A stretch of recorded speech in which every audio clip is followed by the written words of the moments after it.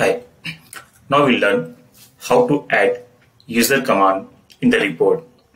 A user command means, take example, we have different columns in the output.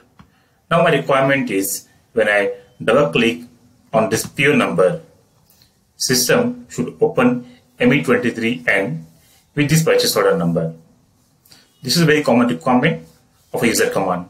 We can have any other requirement. Sometimes you might need to call PO print output, or you have to navigate to some other report, or on click on save button you want to save some data, on back button you want to perform some different operation.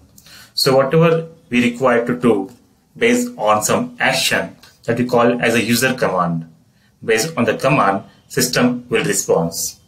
For that, what we have to do, in the reuse ALV function module, where we are displaying the output, here there is one exporting parameter like I_callback_user command. Here we have to give an ID, let's say user command, and with this ID we have to create a perform routine. Okay, so what I will do, I will copy this as it is. Always type this in capital letter. Now here after this I will add form user command,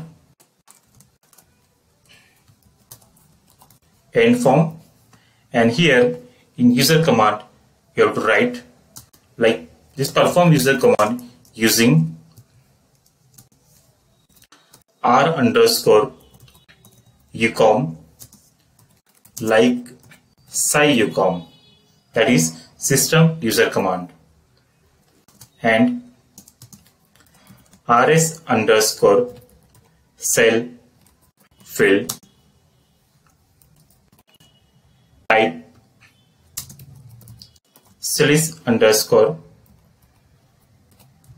/cell field.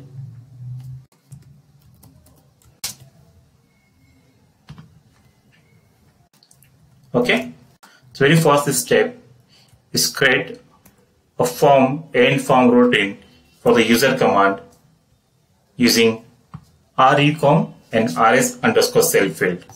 Okay, now what we can do here, inside this we'll add a case like case rucom. For example, we have 3-4 activity to perform based on different user command. So now first I want to enable double click.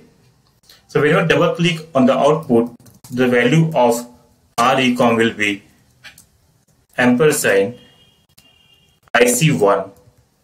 This will be the value whenever user double click on any column.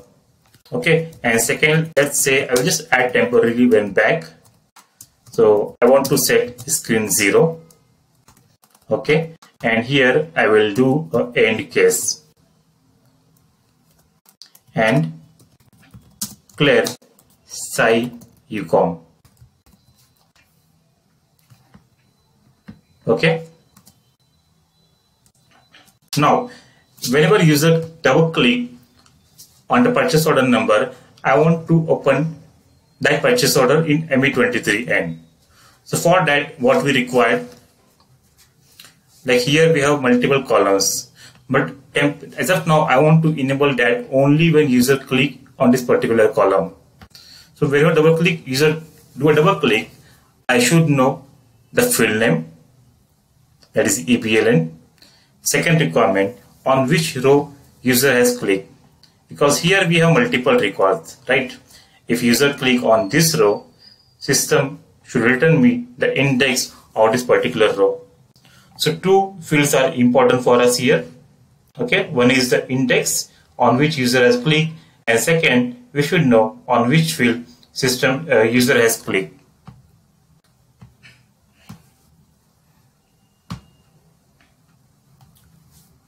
Now, so what I will do first in the output, okay, even double click also work, but there is one more option to enable as a hotspot, like gs_fcat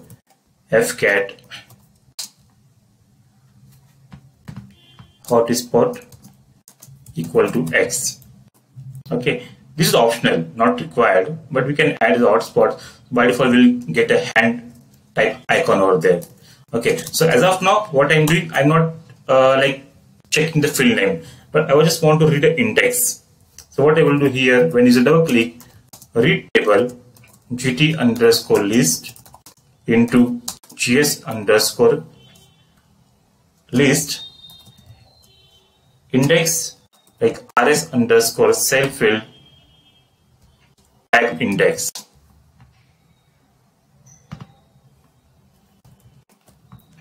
Okay, if you want to set the condition based on the field name, then here in rs underscore cell field we also held a field name.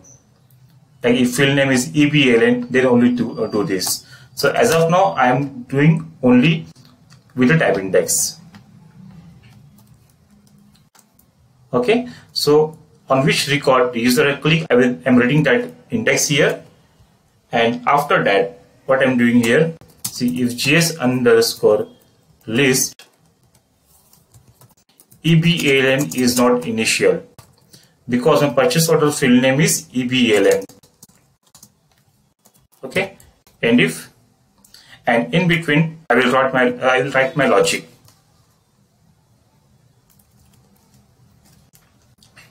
Okay, so before like adding further code, let me set a breakpoint here and explain you the code. Not here. Let me set breakpoint here at r underscore ucom. Fine. So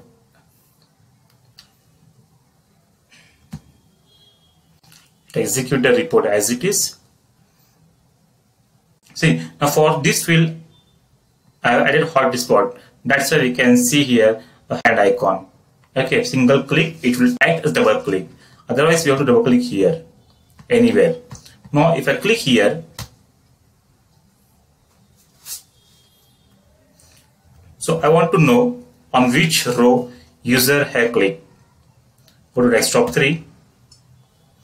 If you double click on tab index, here we can see user has clicked on the row number 6. Similarly, if you want to know on which field user has clicked, so what we can do, we can just open this structure rs underscore cell field, and here we can see the field name is EBLN and the field value is this.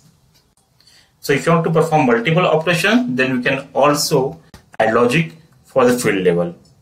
As of now, I just want to read the index number. So if now here see the rucom, because I have double click, so that's why here we can see rucom value like this. Okay, so this will go inside, and you can see the EBLN is not initial, and will perform our remaining operations here. Now what is my requirement? I want to call ME23N. Okay, I want to call this transition ME23N. But by default, I want to pass the PO number also here. Now it is 10. Suppose I want to open PO number 7. So how to do that? For that, there is a concept called set parameter ID. We will set a parameter ID for the PO number field, and then we'll call this transition code. So how to know the parameter ID? On this field, press F1 and then go to technical information. So here we can see there's a field called parameter ID and the value is BES. Sometimes some transition code we have to set multiple parameter ID. Like if you see the FB03, that is finance transaction code. So there we have to pass fiscal year, company code and the BELNAR.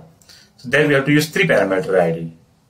But now here I have to pass only 1. So what I will do next, go back to the program.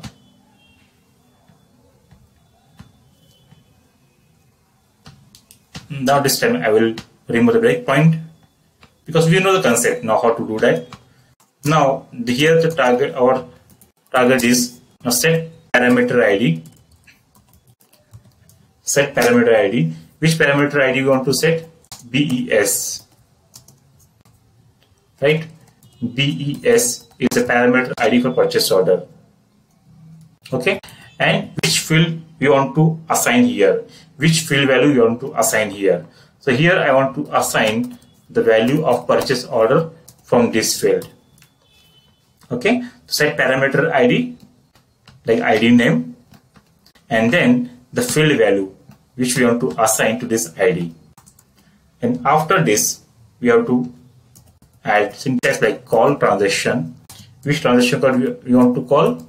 ME23N, and skip first screen. Save, check,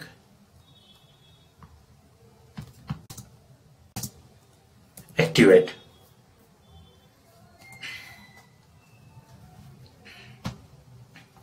Okay, so before executing, let me explain one more time what all we have done. First you have uncomment this I_callback_user command. Assign a value here as user command. Then create a end form routine with that user command using rucom and rscell field. Then first check the rucom, and inside that perform the necessary operations. Now if I execute this report,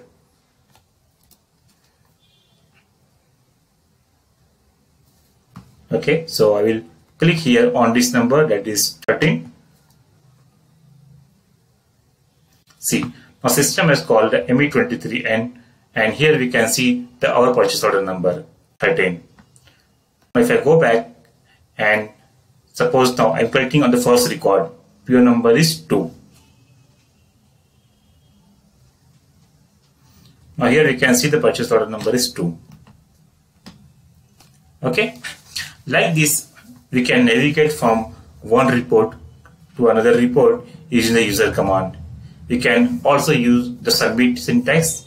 There is submit syntax. Suppose if you want to call any other report, okay, that also we can do the same user command. So in this way we have learned how to implement the user command logic. Next we will see how to add the PF status. That we'll see in the next session.